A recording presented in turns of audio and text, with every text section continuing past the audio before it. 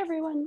For this mini lecture, we're going to be exploring or reviewing ways that we organize data and how to leverage those organizations of our data to help us as we're working with our data. Again, I'm Kristen Hunter-Thompson.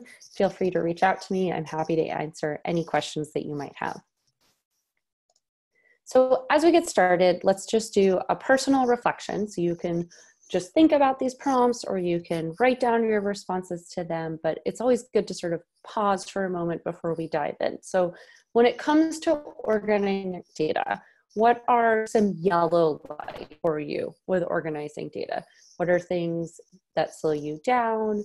What questions do you have about how or why we organize data?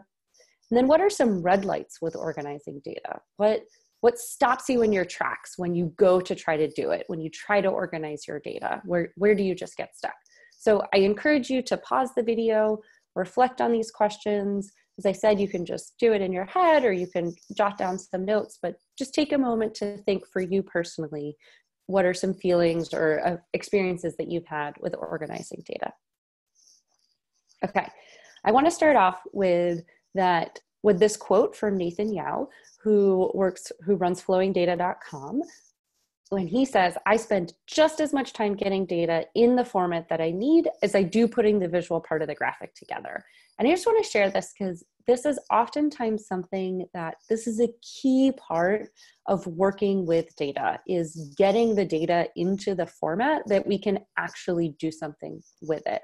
And this is a part that we are rarely ever exposed to in the K-12 space, where we're learning how to work with data. And this is entirely understandable because it takes time to think about how to format and how to organize our data. And oftentimes when we're working with data in the K-12 space, we're working with the data towards a content objective. And so it's what can we make meaning from of the data is where we're going to and where we're trying to get our students to.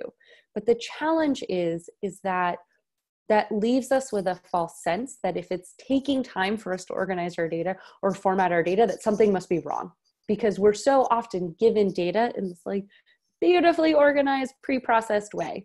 When in fact, in reality, whenever we work with data ourselves, it's rarely ever organized or formatted in a direction that we need. And I just want to put that out there, that this is something that every single person works with when they're working with data themselves, either that they have collected or that somebody else has collected and they are using to make sense of, to create a visualization of. So in essence, every time we're actually going to use data going forward, or anytime our students might use data going forward, they're gonna need to think about how to organize and format the data. So that's just everybody's in this boat. One other thing that I wanna bring up is that we want to look for data that's called normalized. And what that means is that we have as fine a detail as we can possible in the data. So here along the left-hand side, we're looking at data where we've got, for each movie in Star Wars, we've got the actual critic review of that movie and then who reviewed it.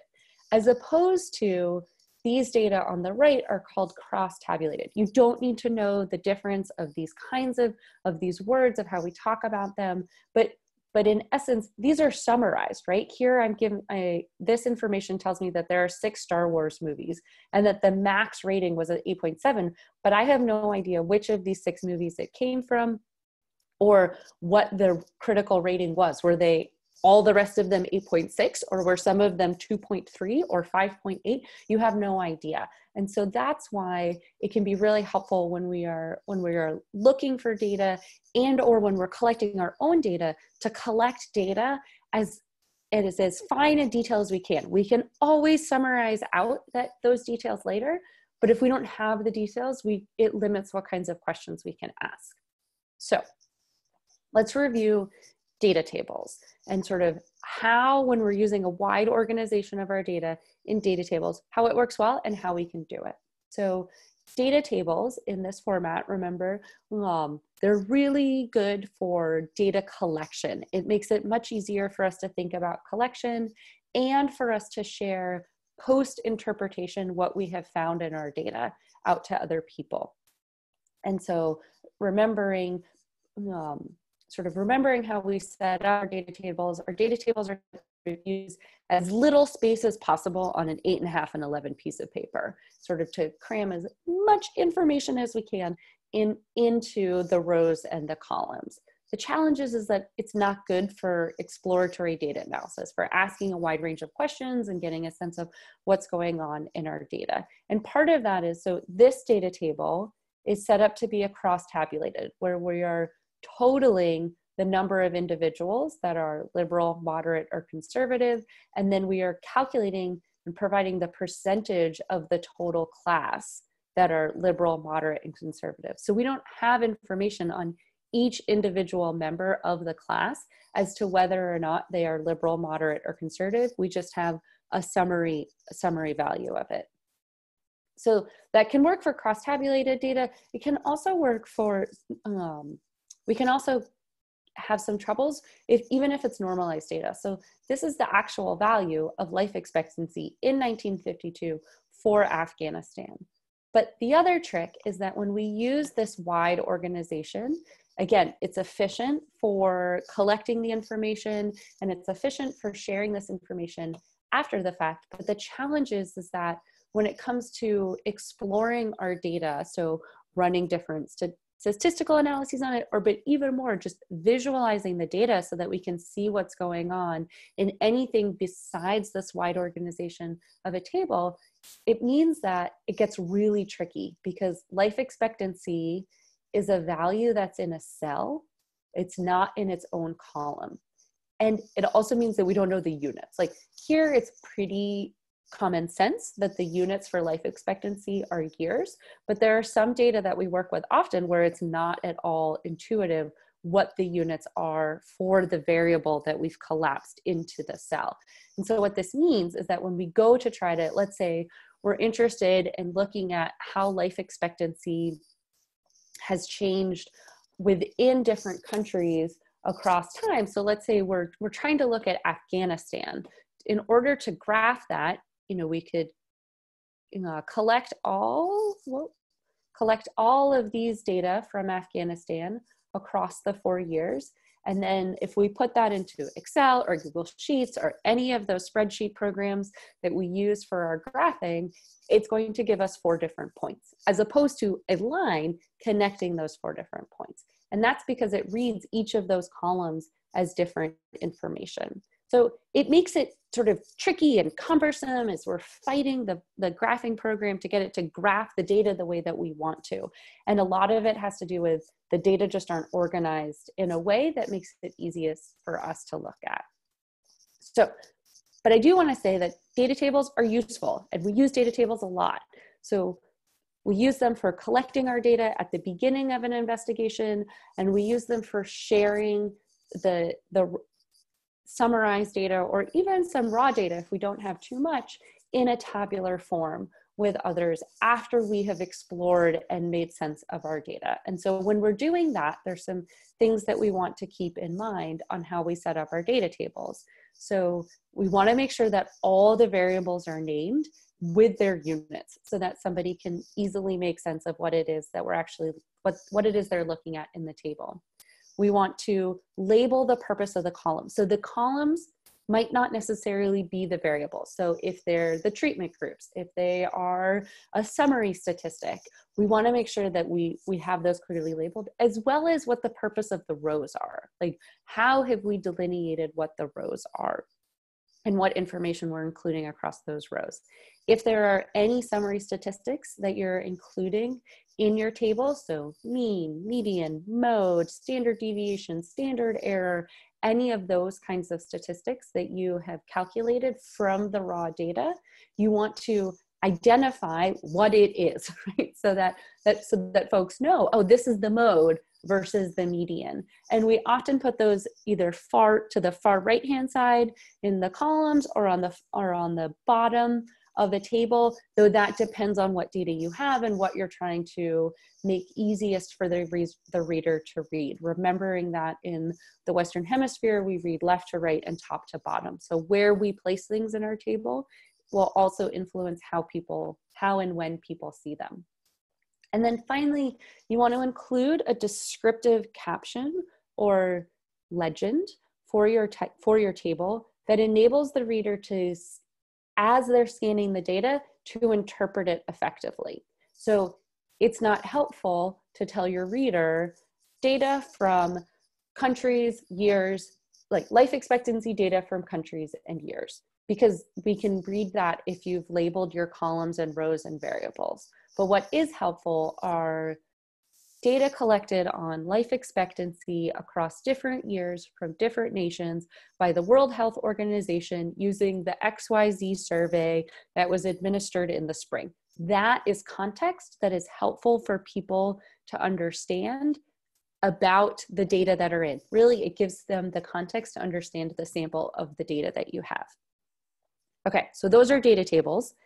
Let's think about sort of spreadsheets and how we input our data into these spreadsheet programs to graph it, or into other programs to actually graph our data so that we can explore the data visually and statistically.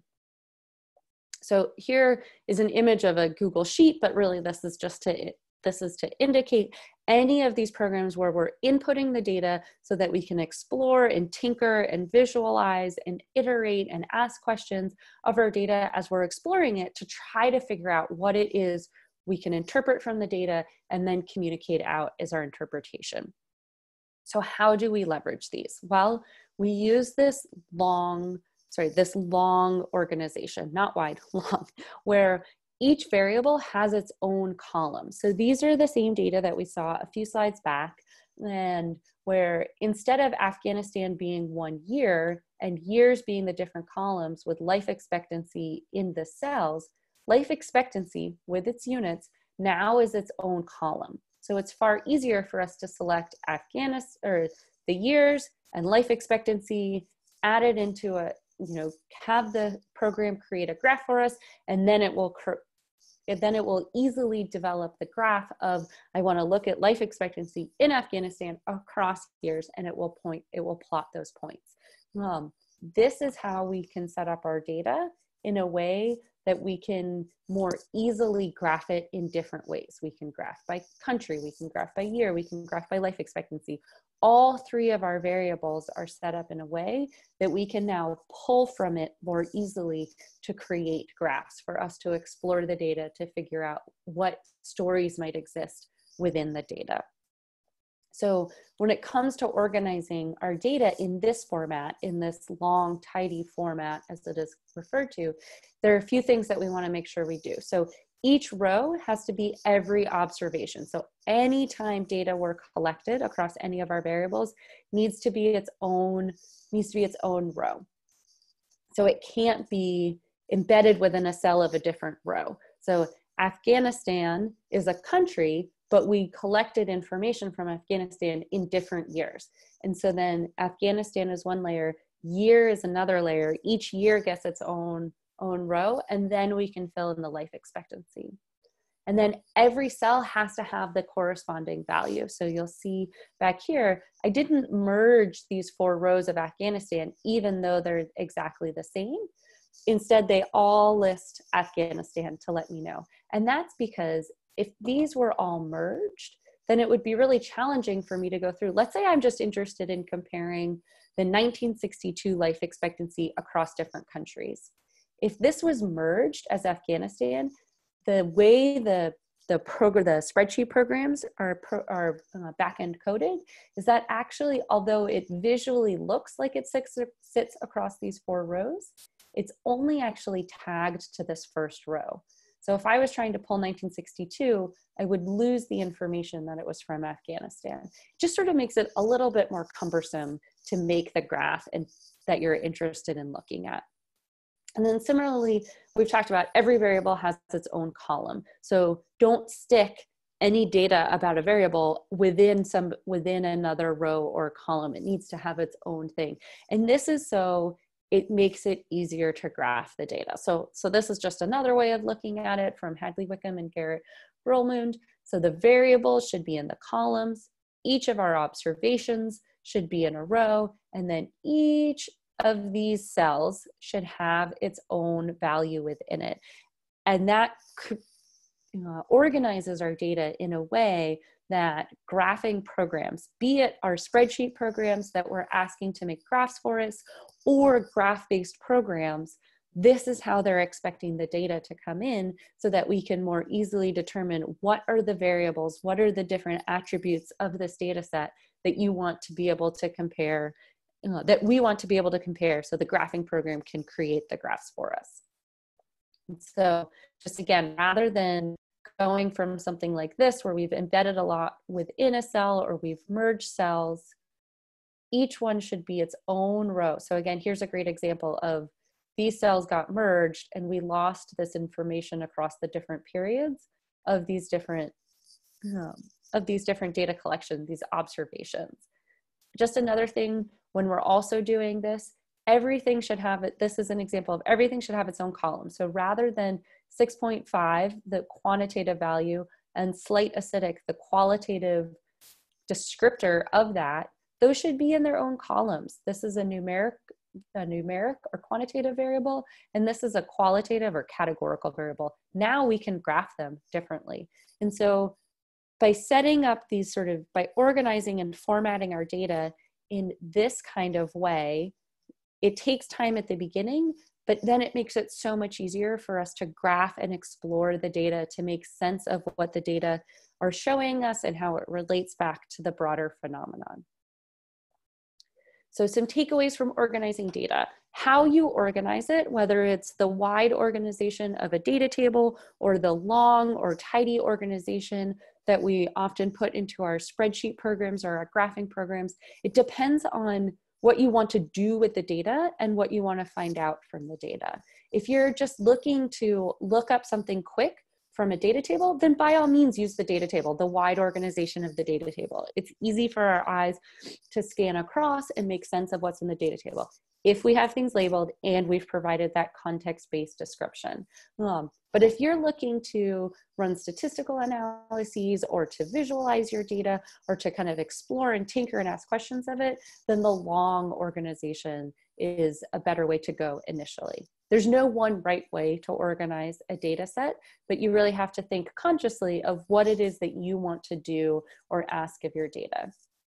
Typically, our data tables help us collect data while we're in the field or in the lab or wherever it is we're collecting data, or to emphasize these found relationships or to summarize the data that we have after we've done our analysis interpretation of the data. So that's why we see them a lot in our peer-reviewed published articles. That's why we include them in our lab reports, the data table, because it's a quick way to be able to look up information.